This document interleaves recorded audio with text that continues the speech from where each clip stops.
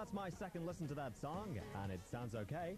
Rick Astley, his new song. There's actually a standing joke in the music world that Rick Astley's songs are always going to be just 3 minutes long, and that is no exception. 3 minutes and 5 seconds of a brand new song from Rick Astley. For once, not a stock Aiken and Waterman production.